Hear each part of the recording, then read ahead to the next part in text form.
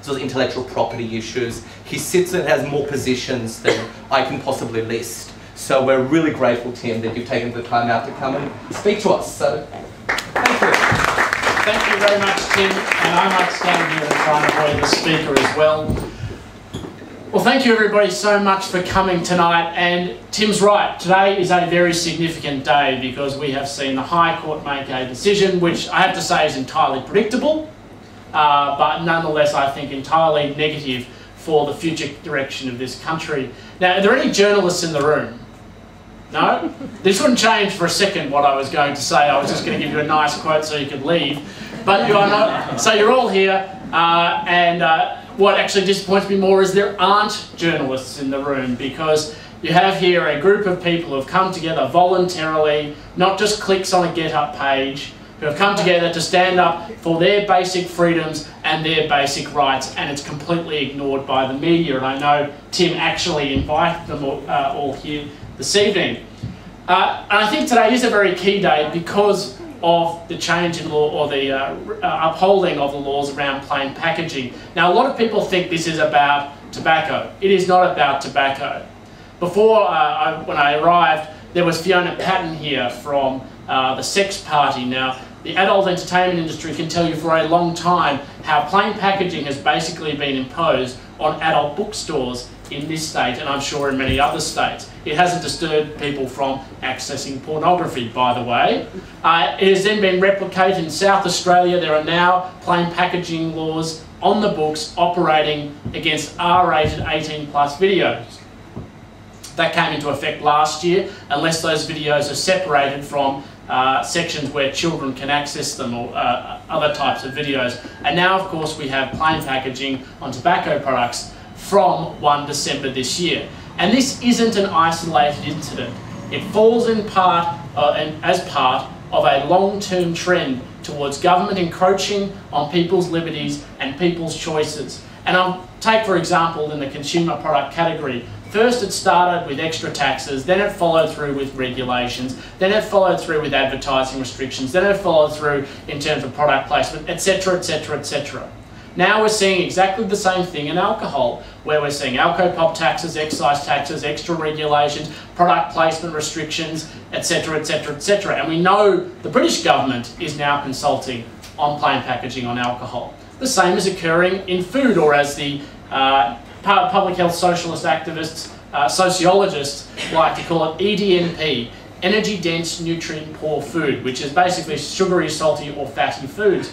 And again, advertising restrictions, extra taxes or fat taxes. This, of course, is very heavily supported by political parties on the left like the Greens, and we are seeing exactly the same thing replicated. And it's shocked me recently when an editorial in that great bastion of freedom, I say that sarcastically, the Guardian newspaper in the UK, proposed why not introduce plain packaging on fast food.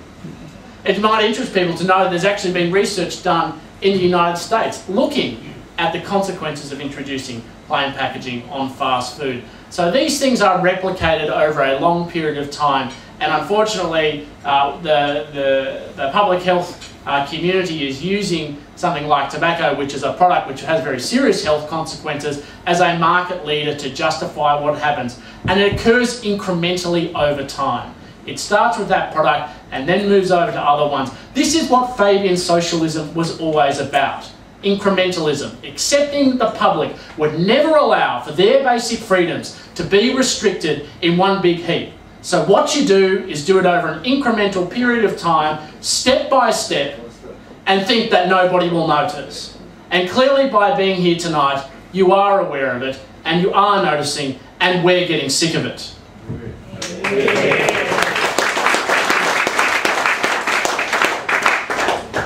But it doesn't just happen in the space of consumer products. What we're seeing, and I think Cass is going to go through this a lot more, is how government is encroaching on people's lives at every step. And we've done a lot of analysis looking at this in terms of local government regulation. How local governments are restricting access to street parties. So you can get together with your street and host a celebration for your street for whatever reason you see fit. We all know how increased obligations in terms of insurance are destroying civil society and community events. My grandmother used to make sandwiches for the CFA fighters during bushfires to make sure that they could be fed. Now they can't do it without incredible levels of labelling, which destroys civil society and means they have to bring in catering.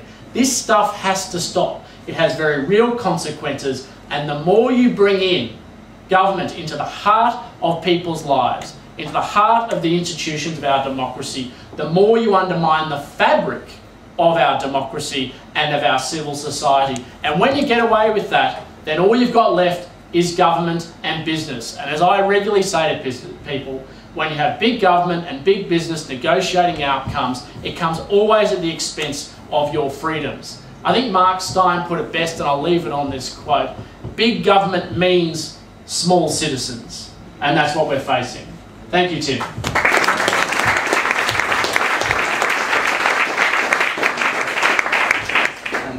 Thank you, Tim.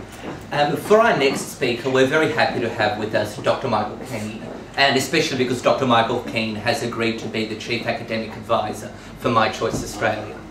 One of the things that we have been seeing more and more often in public debate is the dictate by science.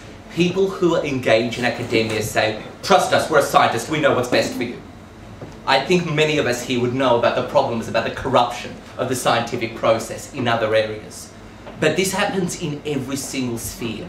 And what we now see is, in public health especially, academics go and use the position of academia to try and propagate extreme left-wing policies on the public and say, well, trust me, I'm an academic. I mean, but the problem is, most of them don't actually have any medical experience. Probably the biggest one of these, the biggest pro-nanny state person in Australia, Simon Chapman from the University of New South Wales, who receives millions of dollars in taxpayer money, doesn't actually have a medical background. He says, I'm a doctor of public health. Yeah, his background is in sociology.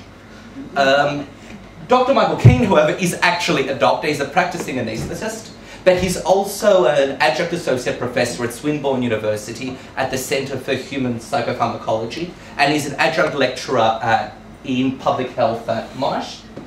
So he actually, I think, has practicing medical experience, public health experience, and he's able to actually look at this from a scientific perspective and say, hang on, the science that you're trying to run all of our lives on, this actually isn't true. So we're really lucky to have Dr. Keane with us, and I'll pass the microphone over to him. Thank you, Tim. Thank you very much. First of all, you've got to have a bit of fun when you talk about public health. It's got to be a fun thing. You've got to have a bit of a laugh as well. But there is a serious side. The idea of my choice, which is really the philosophical construct of liberty and the ethical and moral construct of autonomy, has enabled the growth of Western civilization and the most dynamic and tolerant society in human history. And those who wish to usurp individual freedom are increasingly invoking a public health imperative. In particular, this includes what I say, irrational misapplication of the concepts of disease and addiction. The questions of choice, freedom, responsibility are necessarily ones of opinion, choice, and ultimately philosophy. But unfortunately, public health can give the allure of science to what is otherwise a very narrow and intolerant ideology. And furthermore, the current politically correct, what I call race to the bottom, to remove any concepts of character and responsibility from our society, has the potential to create a far more destructive disease than alcohol, cigarettes, and gambling combined. And indeed, we're already seeing this in an epidemic of lack of personal responsibility that's pervading our society. You could call it a severe cultural malaise. Now, just to have a bit of fun, I was thinking of an anthem that would summarise the contemporary intersection of my choice, public health and addiction. And perhaps Ian Jury's Sex and Drugs and Rock and Roll would be appropriate. Not only can you be addicted to drugs, supposedly sex, but now you can receive welfare for your heavy metal addiction, it seems. And while the Divinals described a fine line between pleasure and pain, it really is, in fact, a fine line between a modern-day public health advocate and a stalker. And that's why I think Sting's classic I'll Be Watching You is actually a nanny state anthem and manifesto. That's every breath you take, presumably smoking, every move you make, every single day, and every word you say, obviously anti-free speech. I'll be watching you. And oh, can't you see, you belong to me. And that pretty much sums it up, isn't it? So why can't people make their own decisions. And it's often now because it's an addiction. Just about every dysfunctional behaviour can now be classified as addiction. The American Society of Addiction Medicine has recently come out with a new definition of addiction. The short definition is addiction, and I quote, addiction is a primary chronic disease of brain reward, motivation, memory and related circuitry. The long definition is over 2,800 words, and that's a long definition.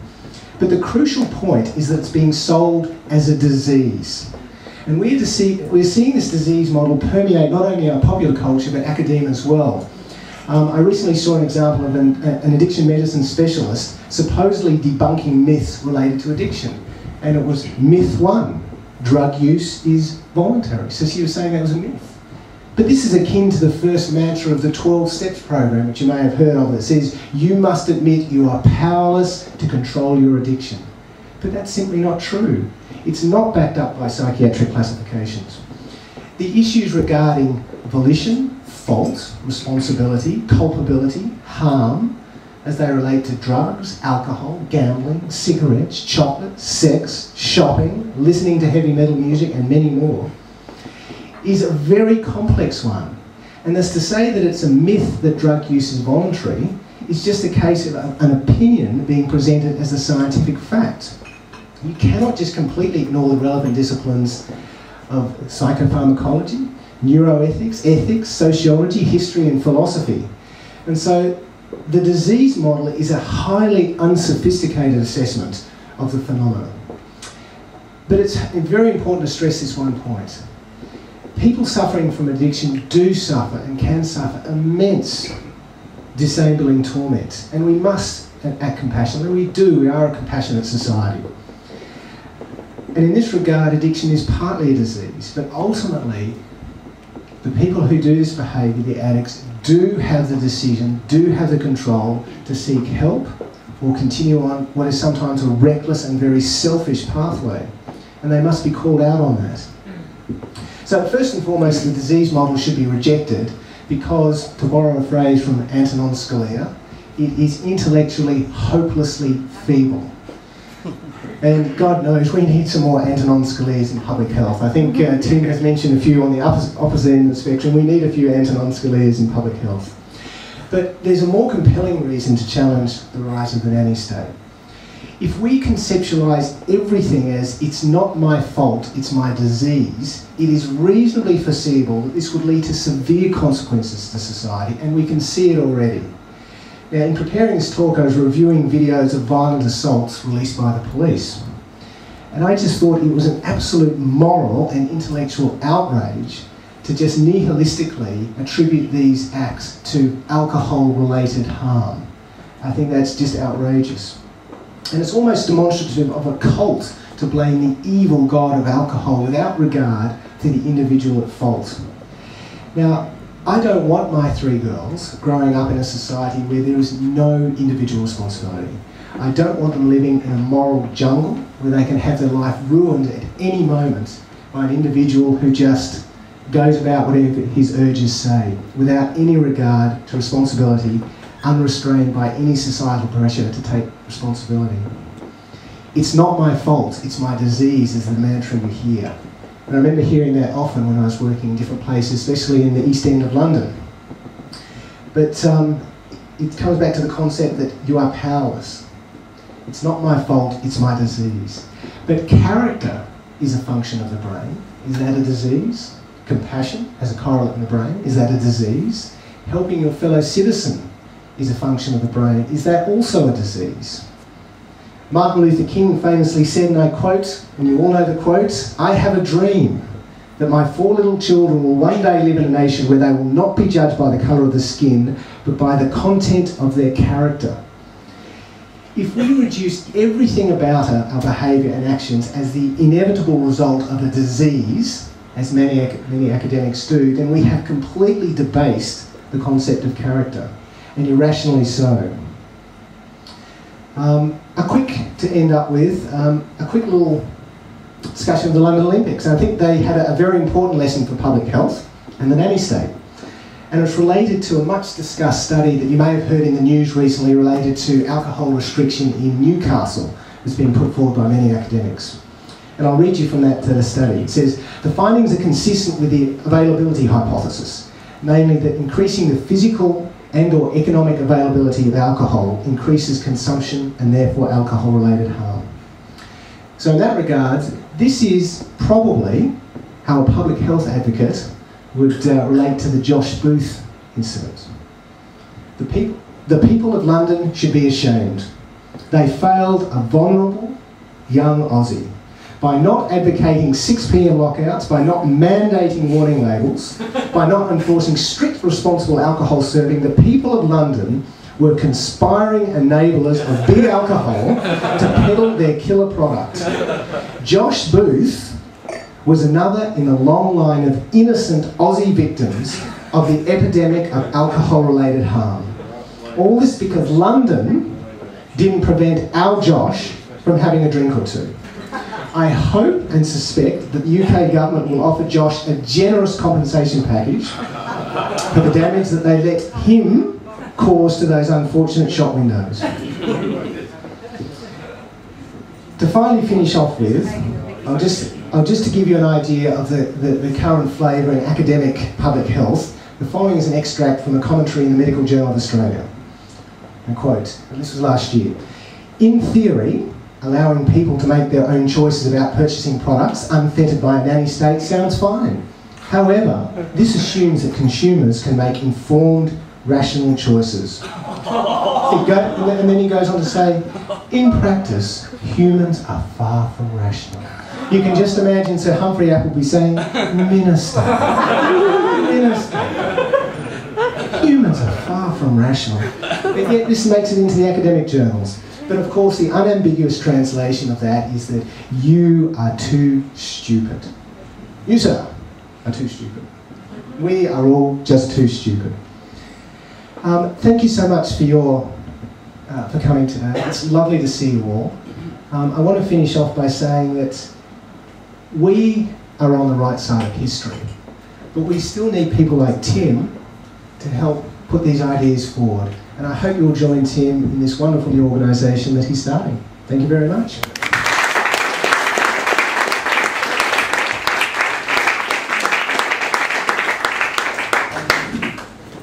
Our previous two speakers both spoke about public health primarily. But in terms of the issue of personal responsibility and actually learning, we need to take responsibility for our actions, not blame others, not say, oh, a disease made me do it. Actually, learn to be accountable for our actions. A lot of this does come from upbringing and from childhood. And one of the things that I've been interested in for the last couple of years has been looking at what the government has now done to try and prevent kids from being kids. In some of my spare time, I actually used to do some work in a scout troop as a leader recently, grew up in that. And I know recently, we wanted to do all these activities that, even I was doing 10 years ago and said, no, can't do that, illegal, OHS laws, insurance, can't do it. So all of these activities are no longer allowed because of the nanny state. And what you start thinking is, if you have an entire generation of people who aren't taught about risk management, who aren't allowed to go on playground equipment because they might graze their knee, what does this mean about society? There was a case a few months ago in Brisbane where two girls were playing tennis, and a 13-year-old girl was hit with a tennis ball. She got a bruise, so her parents sued the school. Oh. There was a case in Sydney about a month ago where a tree house was shut down because, I kid you not, this was the reason given, there might be bugs in it. And what does this do to an entire generation who need to, of kids who need to learn things about personal responsibility and risk management? And this is why I'm really excited to have our next speaker here, who's come here from Sydney. Cass Wilkinson is a commentator now at The Australian. She's an author of the book Don't Panic, Things Are Getting Nearly Everything Is Better Than You Think. Nearly Everything Is Better Than You Think. She was a former advisor to Labor Premier in New South Wales, Christina Keneally. She's a frequent commentator on the media. I think she's been on the Bolt Report recently. I think we actually had both Cass and Tim Wilson on the Bolt Report last week. But the thing is, one of the things Cass has written about, I think more than anyone else in Australia, has been this very issue about letting kids be kids and being unsupervised, and the implications this has for adults. So I'm really excited to have Cass here, and I'll give the microphone over to her. Thank you. Thank you. I'm excited to be here. It's terribly nice of all of these people to give me reasons to come to Melbourne and hang out with my new friend Tim. As some of you know, I come from a Labour background, many generations old, from coal mining stock in the UK. But I came slowly towards a more libertarian perspective because I started a radio station. I was in a band at a young age, and as the venues suffered in Sydney, and for a number of reasons we decided to start a great radio station, and I could compare notes with you on human pharmacology at some stage, but certainly the libertarian streak in rock and roll is very strong. And rock and roll, unlike most arts, is not well regarded by government, so it's free of all of the constraints that come with public funding. It's very entrepreneurial. It's what my co-founder of FBI describes as anarcho-capitalism. So while I was working in the Labour Party, I was building this $1 million a year turnover, completely community-funded civil society project. And because the government wouldn't help us, which as a young socialist surprised me, I had to go and ask people for money, and so we got advertisers and supporters, and we borrowed the money and paid back $1 million that it took us to set the business up. And sometimes I can't believe we got it done, but it's always left me with a legacy of believing that civil society is the best solution wherever possible to social goals. But I must say, if I thought rock and roll was difficult, and I have faced people, by the way, as recently as 2 weeks ago, who said, you should apologise for Thomas Kelly's death on King's Cross, because our radio station started a music venue in King's Cross. So we run a nightclub, we trade till dawn. Currently the council and the government are putting together laws to shut us down at 1. Which similarly, the reason I came to be aware of the IPA was because the IPA were the only people standing up for rock and roll when the Victorian government shut down the tote through having all of the outrageous extra laws on security, early closures. The amount of business regulation that affects rock and roll is extraordinary. So it sort of, I guess, turned me capitalist after a while. But if I thought that being a rock and roller would turn me libertarian, I had no idea how much would happen when I became a mum. And you would think that becoming a mum would make you a good person in the eyes of the state, and after that you know, no one would ask you about your human pharmacology, and they could get on with thanking you for making the world a better place. And I could start every sentence with, as a mum, you know. In fact, I am a lesser ambassador of gastrointestinal cancer awareness at the moment, the Gutsy Kids Challenge, which I went to, and at one point, the facilitator, after explaining that it wasn't a trendy cancer like breast cancer, but cancers of the gut are important, said kids have to eat vegetables. And she went to pains to say, I don't think anyone's here to blame parents for how kids eat. And I said, I am. You don't go to work in your pyjamas, you don't drive your car around with leaded petrol in it, and yet when people have children, they say, there's no instruction manual. I mean, I got an education to do my job and I pay my mortgage every month, but the intense responsibility of being a human, somehow it didn't occur to me that I should, you know, maybe read a book, ask some other people for advice or help.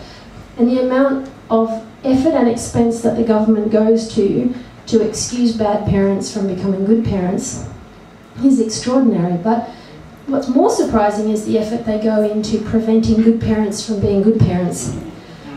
Go to a local park to get your kids some exercise. After Nicola Roxon's told you you're all too fat, you know, okay, put down the butter. While my Lurpak is still legal, I do keep butter in my house and feed it to my children regularly. We have a whole shelf of chocolate in our pantry, and both my kids are thin and healthy, and they can both throw a mean punch. They do karate, and a girlfriend of mine rang me the other day and she said, I just wanted to ring you and then I thought I shouldn't ring you because this shouldn't be weird, but I just ran into your children walking home unaccompanied. And she said, that's mad, right? That should be normal. You shouldn't ring your friend and go, wow, I saw your primary school age children just walking home from school by themselves. But my niece and nephew, who do the same thing, who ride their bike, my sister-in-law and brother-in-law have been called by the school 6 times. They've been summoned to the school. They've had to talk to the principal about how irresponsible it is for them to let their children ride their bikes home after school. And we've had cases in Australia recently. We had 2 mums in Queensland taken to court and fined for leaving their children above 1, 8, 1, 11, leaving them home for more than 4 hours by themselves. I confess, I left my children, 11 and 5, home by themselves for 2 hours while I went to a party next door, which I didn't realise was totally illegal, apparently. But I used to babysit other kids when I was 11, and I figured my 11-year-old daughter could babysit my son. It's in our house. And anyway, so it's illegal to leave your children by themselves, although the law is fuzzy beyond belief on this point. Up to age of 14. So it's also illegal to skateboard home out after dark in Queensland. It's illegal, of course, as we all know, to ride a bike without a helmet, although like how many of us used to ride our BMX bikes around all over the place. And as was pointed out to me today when I said, wow, what great bikes in Melbourne, people said, well, no one rides them because you have to have a helmet. So on top of which, every playground, do you remember rockets? And you look around now and you go, where did rockets go?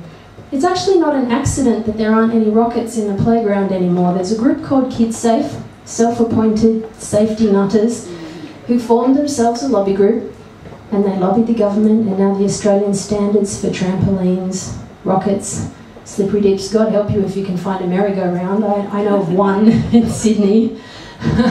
and when you go through the reasoning in the research that they've done, the reason that rockets are unsafe is because it's too difficult for parents to get into the top of them. Which, you're not supposed to be there. Do you know one of the leading causes of hip and leg injuries in children in the United States now is parents insisting on having their children ride slippery dips on their lap. So a child can't really hurt themselves on a slippery slide, but if a parent who's too big for it sits underneath them, then what tends to happen on the bottom, a kid's leg gets jammed between the parent's leg and the edge of the slippery slide, and then they both fall off and it twists the kid's ankle, breaks their legs. It's actually incredibly dangerous to be that stupid and overprotective.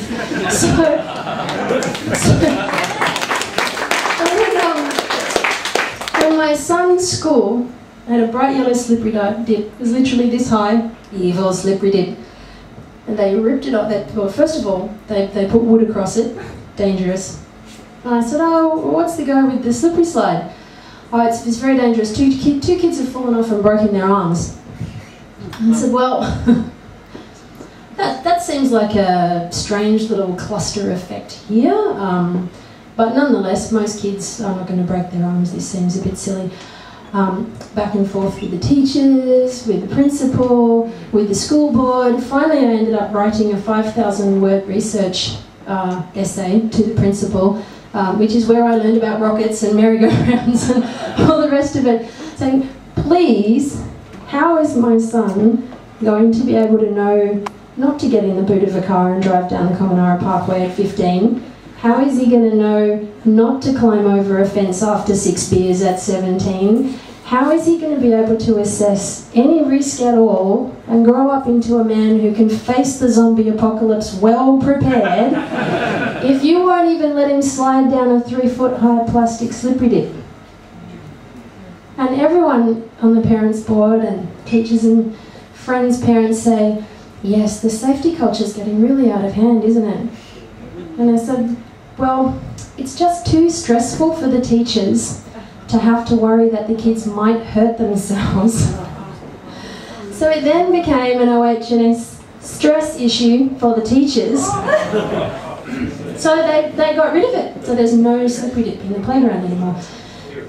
And these are the kinds of things where you think, and then you wonder why the first chance a 15-year-old gets to get away from you and be unsupervised, they drink 16 beers and put their bum on the internet.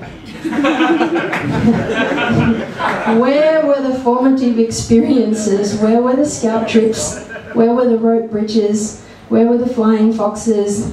You know, when I was 10, I came home one afternoon to find several police officers and most of our neighbours looking for me and my friend and my dog, because it was after dark, and we'd been rowing across the lake on a boat that we made out of polystyrene we found at a nearby factory.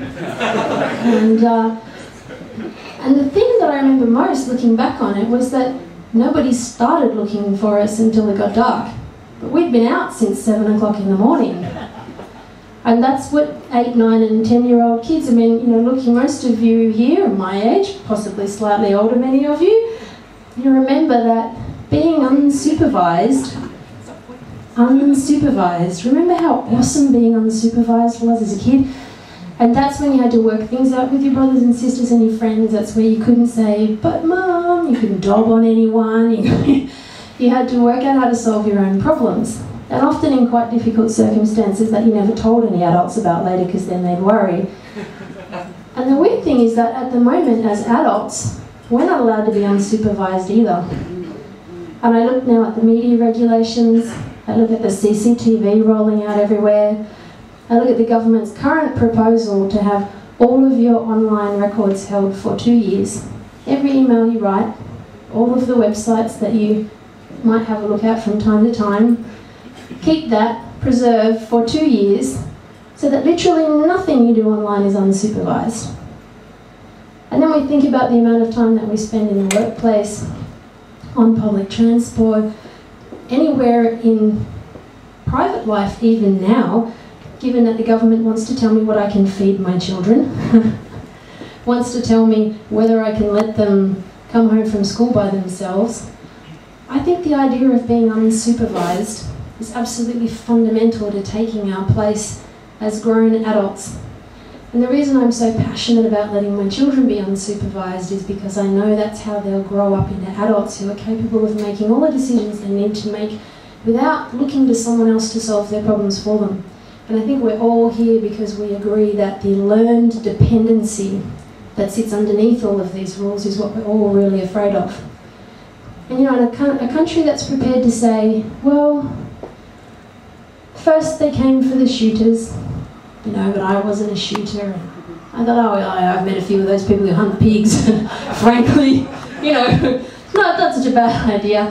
And we used to have those things where we'd say, no, and then who's next after that? And these used to be sort of abstract arguments. And then last week in New South Wales, they watered down the right to silence. You know, and there's points where you go, wow, that was fast. That went really quickly from internet filter to Finkelstein to watering down the right to silence. And it didn't take decades. And the history of the world and the history of brave and free countries is not linear. You know, countries go from being unfree to free very often, but they also go from being free to being unfree.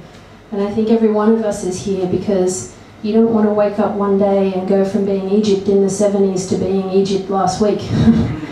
And I think that it's really, we can all be grateful to Tim for giving us a place to express those anxieties and giving us a vehicle through which we can organise ourselves and do something about this. So thank you all for coming, and thank you, Tim.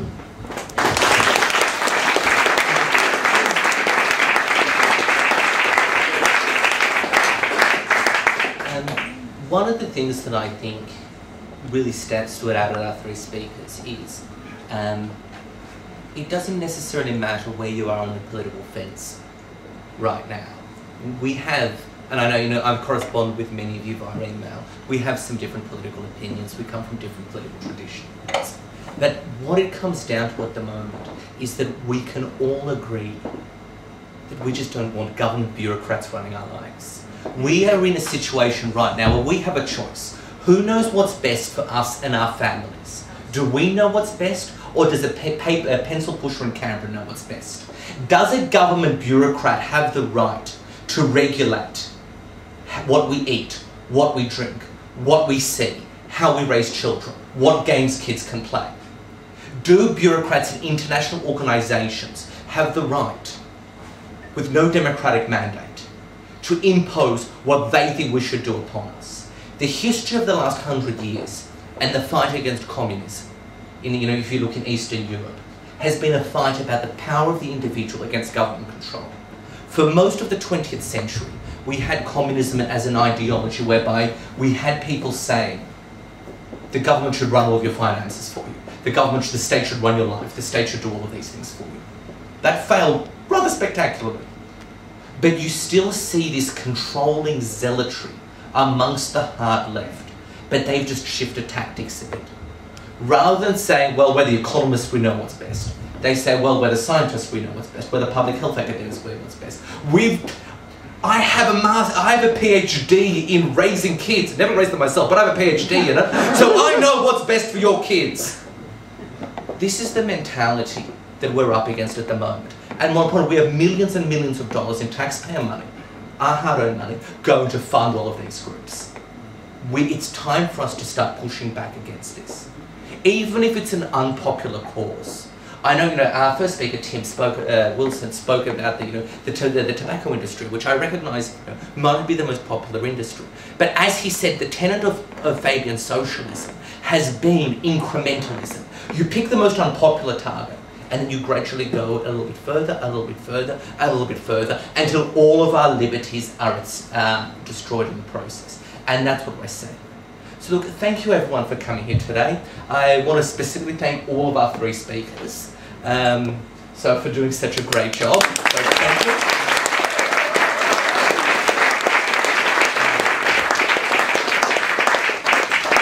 I want to thank everyone else who's helped organising this event. Siobhan, wherever you are, for all of your help with the venue and other such things. So thank you, wherever you are.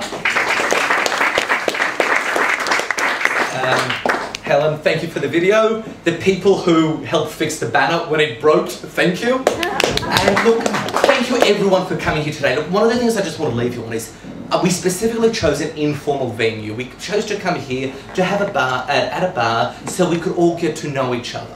I've always thought, there's no point just going, hearing some speakers and going home, because you don't actually achieve anything. You achieve change by actually building a community of people. This is the thing the left doesn't realise. The left have always gone out and actually said, well, you need a big government to run everyone's lives. No, true community comes from individuals working together. That's what we are here today. We came here voluntarily. So please stay. Meet the people who are around you. Make friends. Make contacts, because none of us are alone in this fight. We all believe in this. We all believe that our future lies in freedom and not government control. So let's all work together and actually take back our freedoms. Thank you.